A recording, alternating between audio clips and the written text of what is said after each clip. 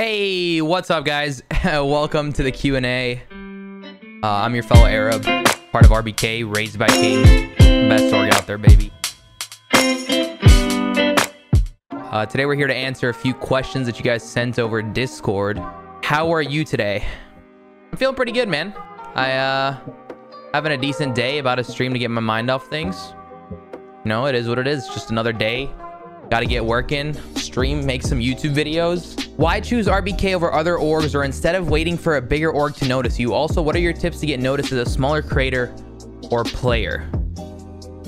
So, RBK approached me. I was in talks with a few tier 1 orgs, if you'd like to say, right? Like, you know, whatever you consider tier 1, FaZe, TSM, NRG. But there was a problem why they couldn't pick me up, and I'm not really upset by that, right? I think this is a big reason I like RBK, is I know that I have much more leverage on my freedom, right? Because of RBK being a smaller team, I'm able to tweet the kind of comedy that I want to tweet without being heavily reprimanded that you would be on a bigger team, right? So with RBK, first of all, it's owned by my friend, Concealed. We became boys before I was even on RBK. You know, he's a dope, very genuine guy. And, you know, he recommended me to the guys at RBK, and they basically said at first, I don't know if we can get him on. He tweets, you know, some pretty brand risk stuff.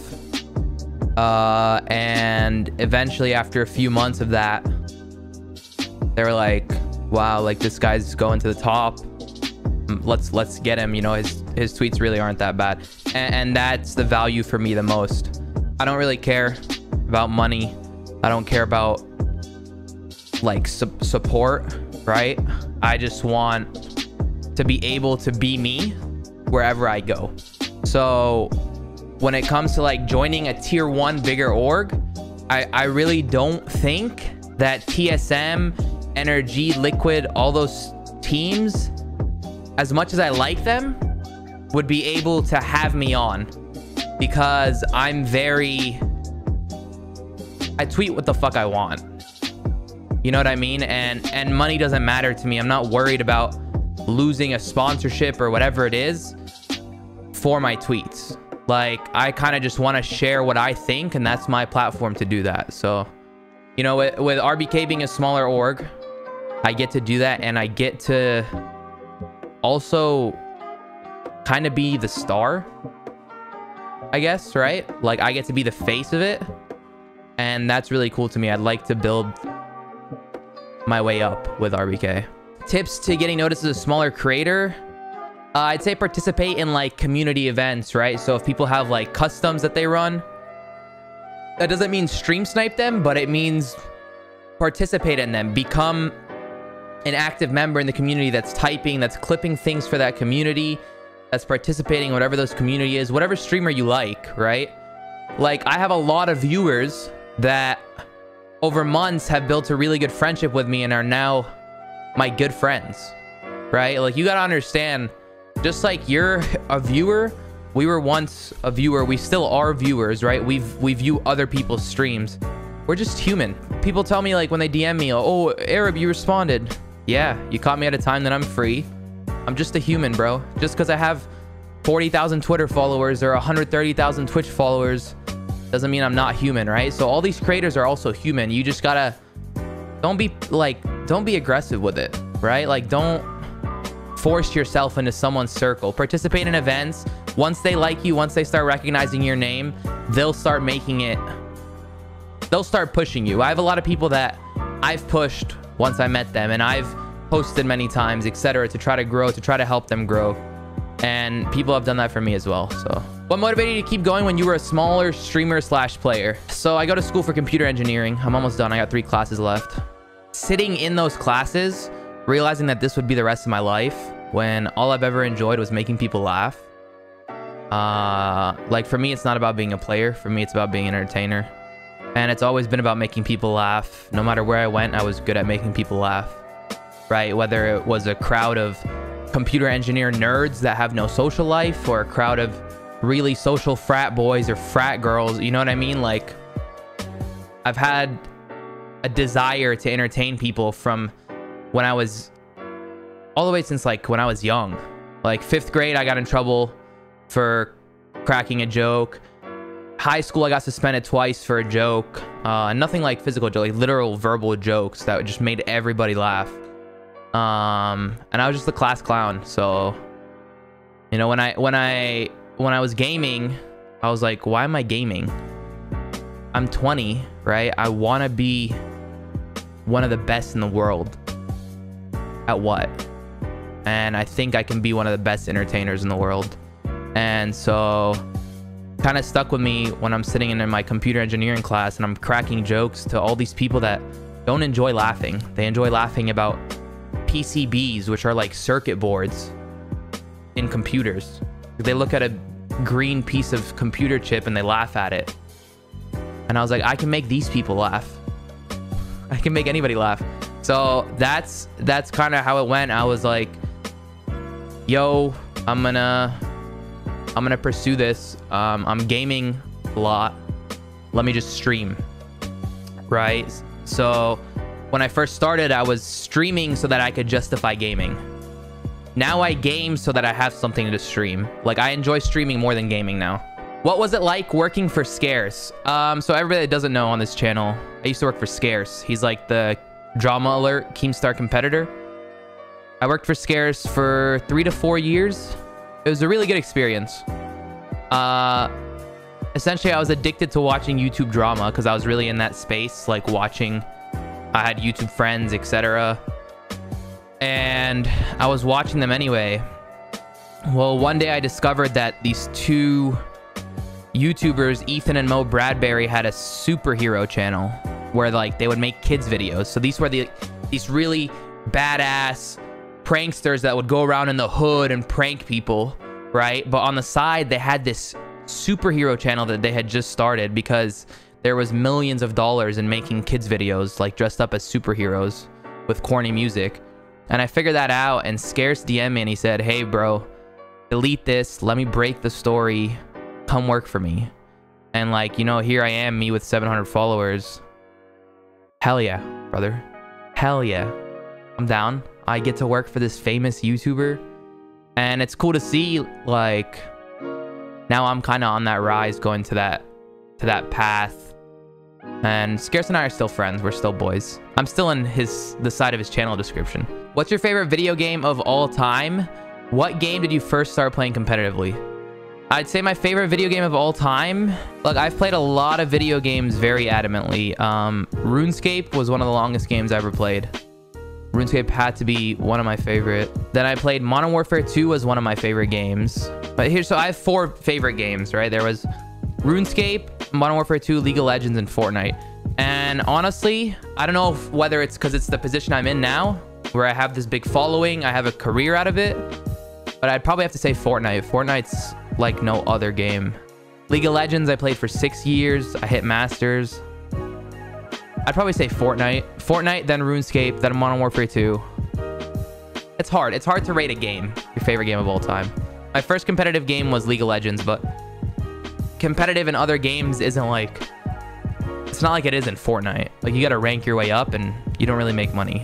When is the OnlyFans dropping? Bro, I post pictures of my ass on Twitter. Where did you come from growing up? I was born in Georgia. I've lived in Georgia my whole life. But we have family businesses down in Lebanon. So every single summer, no exception up until like 3 years ago when I started streaming, every single summer we go down to Lebanon for 2.5, 3 months to run the family businesses. Pretty successful family businesses down there. So like Lebanon's really fun. It's kind of just a vacation. Life is simpler there. But I grew up here in Georgia. Life was, like I said, I'm just a class clown. You know, I would go to school, would come home, crack jokes. How does it feel being a god tier IGL? It's fun, man. I wouldn't say I'm god tier yet. I'd say like I'm up there. I'd say I'm one of the better IGLs in North America. You know, people might laugh at that, but I think there's a lot to work on. And for me, the fun in Fortnite, obviously killing people and you know, absolutely outplaying someone is fun, but when you can solve the puzzle, right? That's how I see Fortnite. I see Fortnite as a puzzle. When you can solve a puzzle perfectly, it's so fun, right? When you can make it in the end game untouched, still max mats, you hit this god rotate, etc.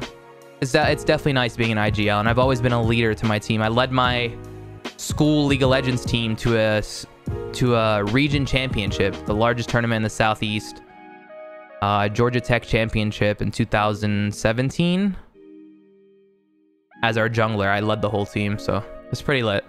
What's your best memory in RBK? I remember going out to dinner with both the owners, 2 out of 3 of the owners, and that was just a fun night. They really made me feel like I was at home. Luke's a dope guy. He bought me the most expensive steak I've ever seen in my life that day. It was a $75 steak, I think, or an $80 steak. It was so good. It was so good. And he just, I had never really met him, right? I had talked to him over Discord. You know, just like hanging out with him that day, I realized he was kind of like me. All the RBK guys kind of are. Luke especially, he just likes to have fun. He really values the comedy in life and like the good, just the good memories. And you know, that's kind of how I am. I save all my money and I like to just spend my money when I'm with friends making memories. So, were you a refugee? I was a refugee, if you call it that. But I'll save that story for its own video. Do you ever see yourself moving away from gaming? I don't. I've always been caught up in this online stuff.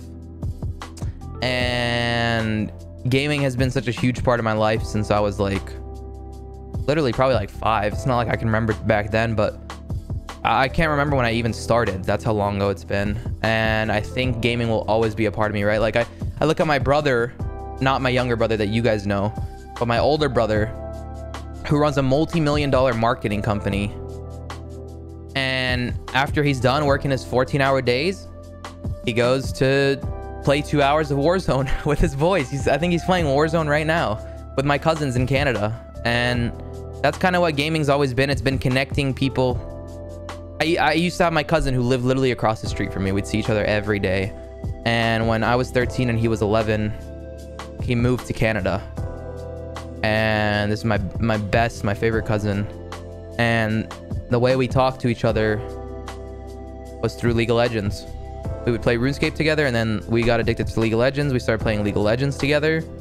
And that's how we kept our relationship and our bond. And I think gaming's a huge thing. You know, I think just because you're a gamer doesn't mean you have to be awkward and weird socially. You know what I mean? Like, you can do all of it. What accomplishment are you most proud of and why? I'd say I'm most proud of making my dad proud.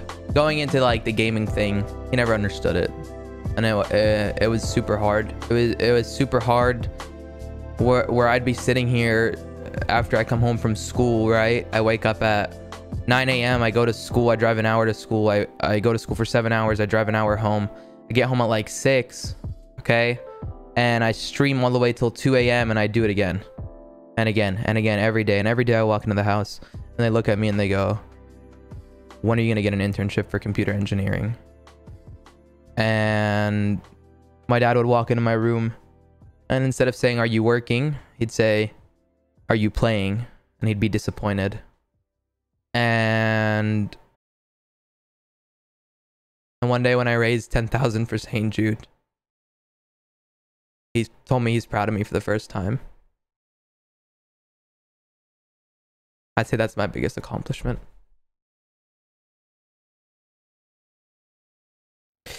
Woo, sorry about that. Yeah, after that day, my dad started asking me. He started wanting to see numbers. He started realizing the impact because St. Jude is his favorite charity too. And he one time even sat me down and asked me how the game works. Not how the numbers work, how much money I'm making, how the game works. My dad wanted to know how Fortnite worked. And I sat there for an hour explaining to him how Fortnite worked. And I'm sure he doesn't remember a single thing of it, but he asked. And now he walks into my room. He's proud. He likes to see the numbers. He enjoys talking to stream. He puts on a show. I think your parents' support matters a lot. And I think it pushed me as well to want this even more. And I'm not upset at them for that. You know, my parents came from Lebanon, where my dad's dad was a gardener and he worked his ass off to give them a decent life in Lebanon. And then my dad came to Georgia in 1987 and worked his ass off while going full-time to school so that he could give us a good life and so that he could build a name for himself. And what he knew was manual labor, right? My grandpa knew gardening. My dad went to school to become an engineer. Okay. His son, what, he's a fucking video gamer? You know, it makes sense. You know, it makes sense when all you know is war and you're a different generation. So that's what I'm most proud of. What are some top tier pros you've looked up to and why? I know this is kind of wild, but Chap is one of the people that taught me how to IGL. Not personally, but I watched him and I used to watch him a lot. I know, like, obviously it's crazy. There was the whole Frenzy Chap drama. I'm pretty sure that's over with now. But Chap, and that's why it was like kind of weird how it got so personal. Yeah, Chap and Bucky used to send me their VODs from trios when they were the #1 trio, and he would let me look over how Animal would IGL them because Bucky's a good friend of mine, and that helped a lot. I would study Animal, and so those are two people that I looked up to, right? Like I said, I don't really care about the fighting in the game. I care about the brain part of the game. So, are you Muslim? I get this question all the time, guys. I'm not Muslim. I'm Catholic. I'm not really practicing, but I would like to raise my kids Catholic. I think it's a great community. You know, not like I go to church. I can't count the last time I went to church. Probably Christmas. And yeah, I think the community and the morals that you get from there kind of give you a basic foundation. So, but like, don't ever come into my chat thinking just because you're Muslim or something. I think 70% of my viewers are Muslim. Do you take competitive, like, so like, don't think that you're not welcome. I love everybody, so I make fun of everybody equally. Do you take competitive Fortnite or content creation more seriously, and why? Content creation. I love competing, right? And that doesn't mean it stops my drive for competing, but if I had to pick one, it would be content creation. For me, it's about making people laugh. And, you know, I kind of just stumbled upon this competitive Fortnite thingy, and I love it. But it's always been about making people laugh from the beginning. You know, there's a reason I crack jokes about all crises, because I know people are thinking them, and I know people want to laugh rather than just see negativity on their timeline and sadness. And I know I get a lot of shit for that. It's how I'll always be. With all the successes you found, what is the grand vision of Arab? Who/where do you want to be in 2 to 5 years? 2 to 5 years, I want to be one of the biggest entertainers on Twitch. I don't find it far off. I think I could be top 5 in 2 to 5 years. Whether you value that off sub count or what it is. Viewer count. I think I could be a top streamer within 2 to 5 years. And I want to be one of the biggest esports entertainers in the world. I want my name to be known around all of Lebanon too, my home country. You know, I know people are already talking about me in Lebanon. I rep this flag like crazy. Nobody in Lebanon has really... There's so many Lebanese creators that don't rep it. And for me, being Lebanese is such a huge thing. I vibe so hard with Lebanese people, Lebanese Americans. And that doesn't mean I don't vibe with all the other, right, like close Arabs, whatever it is, Saudi Arabia, Syrian, Palestinian. But for me, you know, I want... Gaming cafes are a big thing in Lebanon because people don't really have internet and like money to buy PCs. I want my stream on every gaming cafe in Lebanon. You know, I want them, when I turn it on, they go, "Oh, Arab is live." And I'm there. And they know, this guy's Lebanese. This is our fucking guy. I think that would show my family too another level of, wow, my son did it. What would you say to all the tier 2 players out there who are trying to get their name recognized? Watch my Inside the Mind videos and maybe you'll get good enough to compete at that level. A lot of people have already watched them and learned, you know, little secrets to become top players. So, but to get noticed, it kind of just goes back to that same thing. Be part of a community or get your name out on the leaderboards over and over. And yeah, that's it. Thank you guys so much. This was a dope AMA. I cried during it, so maybe that'll get some clicks. If you guys want to check me out, my Twitter is YourFellowArab. I'm gonna say it's here on the screen. That way the editor has to put it in. That's right, Weston. My YouTube, YourFellowArab. It's YourFellowArab everywhere except for Twitch. It's Arab. Thank you guys so much. It was a pleasure. See you guys later. Raised by kings. The fuck up, baby.